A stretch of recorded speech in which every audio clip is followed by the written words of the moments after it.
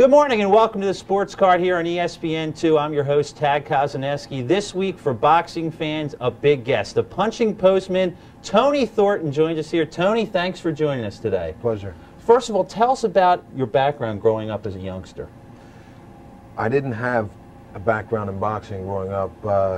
You know, friends messing around in the backyard, you know, without gloves, you know. And we used to do what we call banging to the body, you know, just punching one another as hard as we could in the body until one or another would give, you know. So that's basically the background. I had a cousin we called the Flash because his hands were so fast, excuse me, and he was very instrumental and started at an early age. He was still is 3 years older than I, and he used to slap us around quite often, and that was like my rude awakening to boxing. So you said, this is fun, I'd kind of like to get involved based off of that, or when did you finally decide, hey, this is something I'd like to try?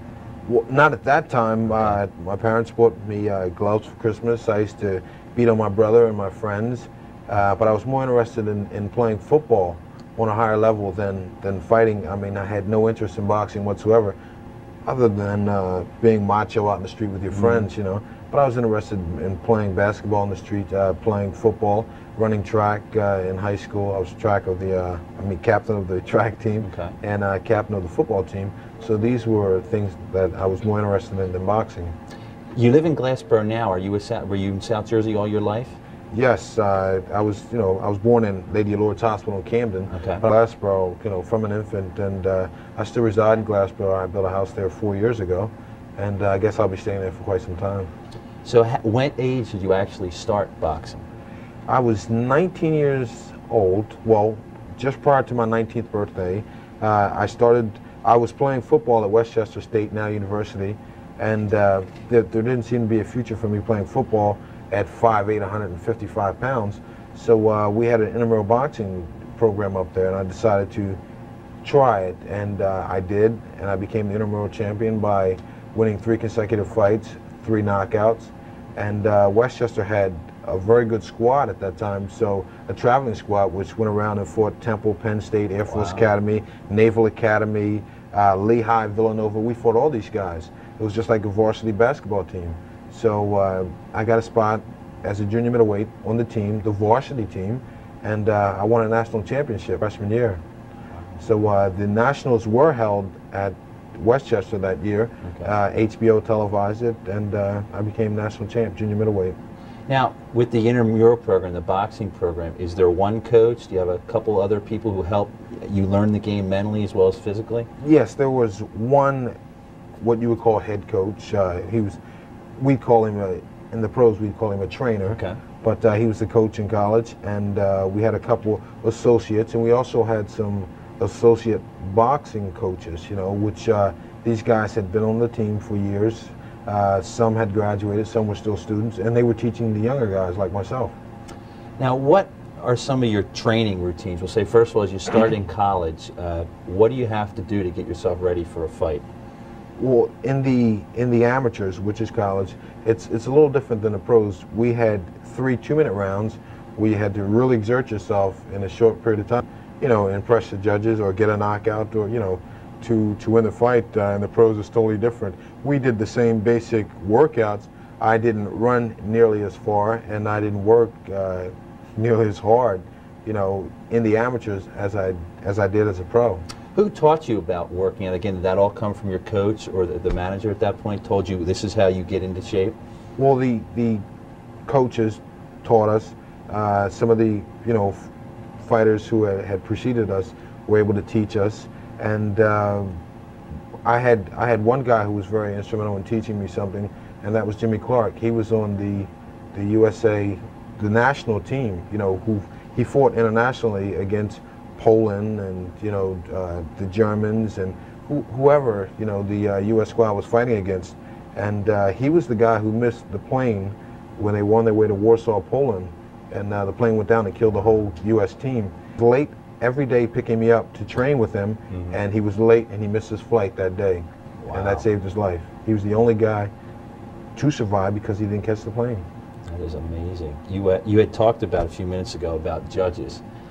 I wouldn't consider myself the most knowledgeable person in the world of boxing, but just a casual fan, enjoys the sport.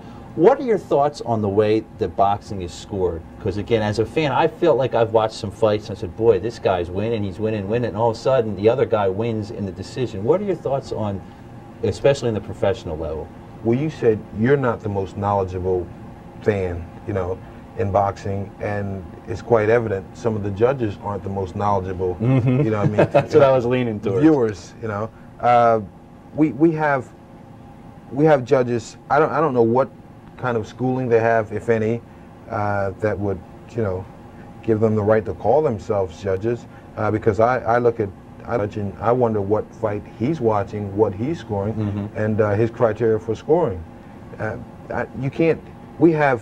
We pick fighters. All right, if you're watching a fight, you're going to pick someone before the fight even begins. You like this guy, and so you're going to lean towards him. You know. So I think some judges do the same thing.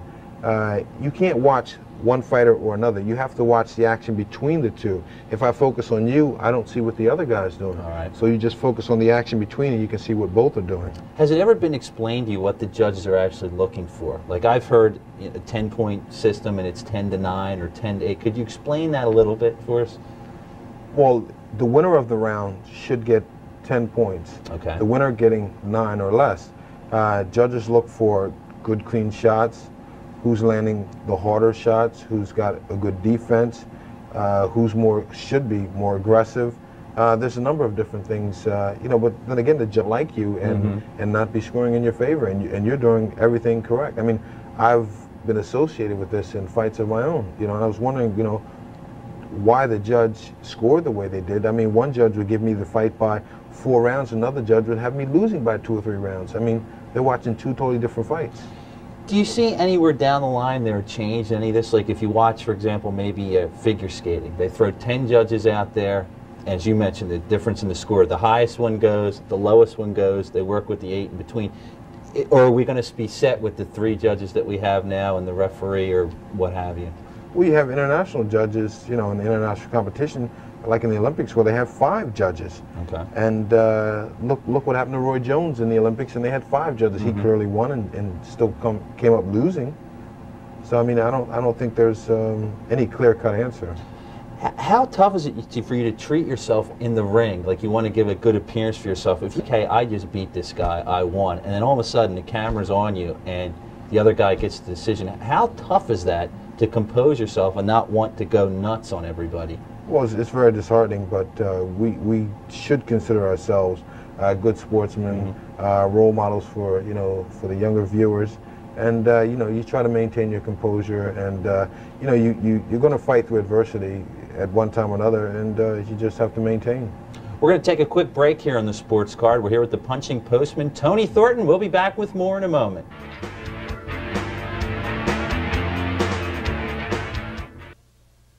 Kazaneski, this week's guest, the punching postman, Tony Thornton, a record of 37-7-1, 26 knockouts, and at one point you held the USBA super middleweight title? Yes, and the USBA middleweight title. How many titles are there? That seems to be a little confusing for fans. Well, there are too many. It's saturated. It's watered down to the point that you don't know who the actual world champions are, and it's kind of sickening, you know. But the people pay the money to see these people fight. I mean, so they come up with these alphabet soup titles, you know, and they're just not. I mean, they shouldn't be sanctioned as world titles. I don't care what they call themselves, you know. But there are 3 legitimate titles, which is the WBA, WBC, which are the 2 oldest, and the IBF, which I guess came about in about in the early 80s. Okay. Larry Holmes, I think, was the first IBF champion, you know, and the rest you can toss them out. So you could have 3 so-called champions in each weight class. World champions in each weight class. Now you also have the sister nations, which I won 2 titles, which are legitimate. Okay. United States Boxing Association and the North American Boxing Association, which is the NABF and the USBA. Excuse me. These have always been sister organizations to the major world titles, and they're almost like they're almost like a prerequisite to getting a world title. If you win the USBA title, you move into the 1, 2, or 3 spot, to fight for the international title. And if you win, the NABF, you move into the same thing for like the WBA or WBC. Now, how are the rankings determined? Does this go back to subjectiveness again? Well, you have rating committees who rate a fighter based on his fighters that he's fought in the past, his performance in the present, the fighters that he's fought to get to this point. So that's Are they pretty much true to form, you think, as you looked at it in the prime of your career there? No, because you wonder how one guy could be rated in the top 10 as low as 2 or 3, and he's fought no one. You wonder if, well, was the organization paid something? Yeah. Mm-hmm. I mean, you wonder. And quite naturally, like you had Jose Suleiman, the president of the WBC, I mean, he had a direct connection with Don King. So all of Don King's fighters would be in the top 10 in the WBC. Well, you brought up his name, so I don't have to bring it up. Don King, good, bad for boxing, no comment? Good, bad, or indifferent, huh? Okay. You can say what you want about Don, whether you like or dislike him, his approach to boxing, his function in boxing. But King seems to sign the champions. He seems to pay some of them sometimes, some of the money he owes them. And they just, I mean, if a fighter would rather make a little of something as opposed to all of nothing, so either you sign with these guys and fight for whatever you can get, or you refuse to fight for them and be black, on the blacklist, and fight for nothing, So if you're not in with a certain promoter who's in that clique, all right, you'll never get a shot. No matter how good you are, you'll never get the exposure. No one will see you, and if the people don't see you, the people don't recognize you.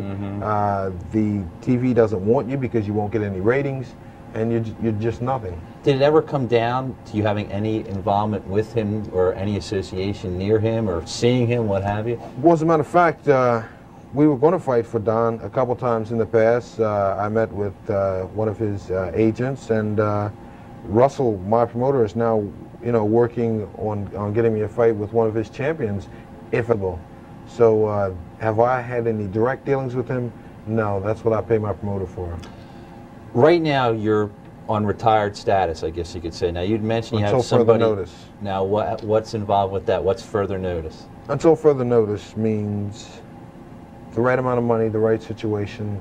I can possibly motivate myself and get myself in shape to take that challenge one more time. Now, do you have a fighter in mind, or are you not able to say that at this point, or do you have a couple fighters in mind that maybe, I might come out and take this guy on? I manage myself, so I can say whatever to whoever, whenever. Okay. I'm not under contract with anyone. I wanted to fight Vinny Pazienza, but he turned me down a couple of times. I would like to fight Nigel Benn, go to England and fight Nigel Benn, if Don King finds it in his heart and his schedule to allow Ben to fight me. So Don King does have a little, like you're saying, it can be good, he signs all the good guys, but if you want to come on and fight one of his guys, is it more or less you're going to have to sit down and work at his terms, or come to the happy medium if you're fighting one of his guys? Well, you kind of come to a happy medium, but the happy medium seems to lean more towards his terms. As a matter of fact, I was going to go to England and fight Nigel Benn last year, but the money wasn't right. They offered me $75,000. I said $150,000, so they balked at it. So that there was no fight. I mean, it would be crazy for me to go to England and fight Nigel Benn when I was going to make $250,000 to fight Roy Jones here in the United States. I mean, it didn't make sense at all. So I turned that down. So maybe they'll hold me to that. We'll get to Roy Jones in a second, your last fight on national TV. What kind of mental preparation do you go to? We talked a little about the physical, mentally before you hit the ring, and then mentally when you're in the ring actually fighting. The toughest and hard, mentally, would be the minutes, preceding the fight. Right before the fight, you're in your dressing room, and everything in the world is going through your mind, and you're trying to get yourself focused. You don't need 10, 15 people in your dressing room hollering, chanting, whatever, you know, trying to psych you up, because they're just, it annoys you. You know, you're trying to get yourself focused and prepared to fight. You know, I don't want to hear all that garbage. You know, I don't need loud, blaring music like some fighters have. Bunch of rap music in their dressing room, or and you know, man and you regular, man, everybody's talking to you. Don't want to hear that. I'm the one going to be taking the punches. You know, I'm the one who needs to get myself both mentally and physically prepared for what I have to do, and I just don't want to hear it. Now, once you're into the ring, does anything change? What are you focusing on as you are fighting in the ring?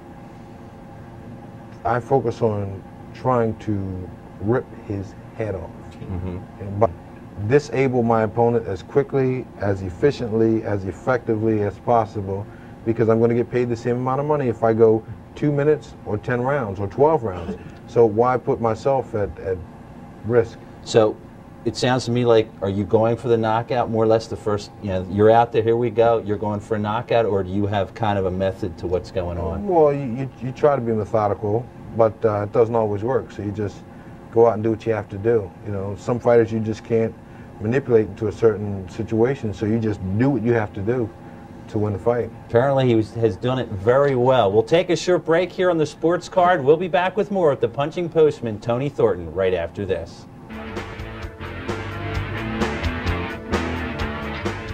Welcome back to the Sports Card here on ESPN2. I'm Tad Kozaneski. This week's guest, the punching Tony Thornton. And Tony, I think this is a topic that needs to be brought up, and unfortunately it's been brought up by it in the national media right now. Tommy Morrison has contracted HIV. Got it through.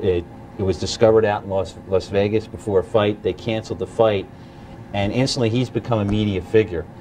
When you boxed, was that ever on your mind when you boxed against an opponent, that whole HIV and AIDS? Sure it was. You know, fighters get cut, blood flies, but let's take it a little further. You know, the horse is already out the barn, and now you're going to close the door. You know, it's I mean, it's too little, too late. You know, how many fighters are walking around right now that could be infected? What about someone fixing your food in a restaurant? You don't know. The people you come in contact with on a daily basis, shaking hands, hugging people, you just don't know. I mean, there's so very little that's good about, you know, the AIDS virus transmission and so forth. How do we protect the fighters? Now you're going to start testing fighters prior to them fighting. What about their training camps when they're training in preparation for a fight? You got 2 or 3 sparring partners. Or you're going to have these guys tested in the gym?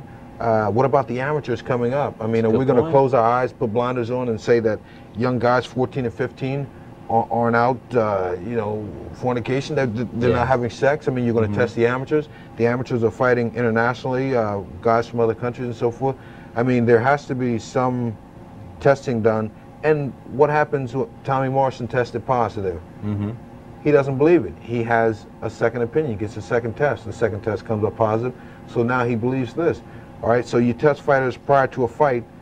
If the test comes up negative, all right, are you going to test him again to make sure he's negative? If he comes up positive, are you going to test him again to make sure he's positive? Us being told the virus can go undetected up to several years. Several years, all right? So a fighter tests negative, but he is positive, you know? So, I mean, who's really being protected here? And are we really being protected?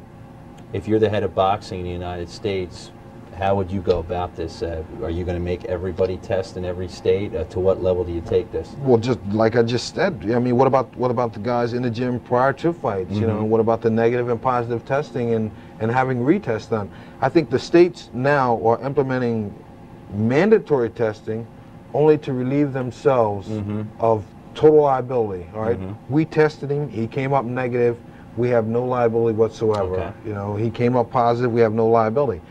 But do you do a second testing? I mean, who's going to step forward and say, I want to be tested again. I came up negative. I want to be tested again to make sure. You know, people aren't going to do that. You know, don't see one set of rules that might to govern take care of the all problem of boxing. No, I mean there are too many unanswered questions. You know, do you put fighters? All right, what if you have 2 fighters? They both test positive. All right, now they're both positive. Do you allow these guys to fight because they're positive? There can be no harm done. Yeah, you're right. So, I mean, what are you going to do? you put gloves on the cornermen, you put gloves on the cutmen, the doctor's wearing gloves, the fighters are in the ring spewing blood all over one another. There's blood and sweat flying all out into the audience. You know, the judges are at ringside, you know, and the commissioner at ringside. How do you stop? Do you garnish everyone with protective gear? I mean, even the crowd? I mean, what do you do? It is interesting. It's raised a lot of interesting questions. Magic Johnson. I mean, would you guard Magic? You definitely have to think of it. Would you swipe at him? Oh well, the chances are 1 in a million. You know, would you want to be that one? Would you want to be that one to hit the lottery? I mean, that type of lottery. You know, you go to block a shot, you scratch him with your fingernail. I mean, who wants to be the one? The next question is kind of a personal question. Myself, if I found out another boxer had it, of course you want to be as kind as you can. I personally would not want to go into a ring if I knew that. But say there was a situation in another country, they allowed it if one was and one wasn't. For yourself, is that something that you would stay away from if you knew your opponent was already, they said to you, Tony, yes, he doesn't. Sure, I'd stay away from him. Sure, I'd stay away. I was tested, you know, prior to the fight. And if I came up negative, they told me positive, I'd be sent home. You know what I mean? So I think everyone should be. Sure. Hopefully things will move along. We have about a minute here before we go. You fought Roy Jones. That was your last fight, national TV, in his hometown. Must have been a real interesting experience for you. It was. Very interesting experience. You know, I had a slight injury prior to the fight, but nobody listens. Nobody cares. Nobody wants to hear excuses. A man's got to do in a certain situation. And if they called me tomorrow to fight Roy Jones again, I'd be there, without a doubt. You know, you drop a hat, I'd be there. I enjoyed watching you. Hopefully we can see you in the ring again. If not, best of luck in the rest of your life here, Tony. Thank you. It was a Thanks pleasure for being taking here. the time. Again, Tony Thornton, the punching postman. Next week here, we'll talk to Danny Barber. He's a replacement baseball player that played with the Phillies. That'll be next here on the Sports Card.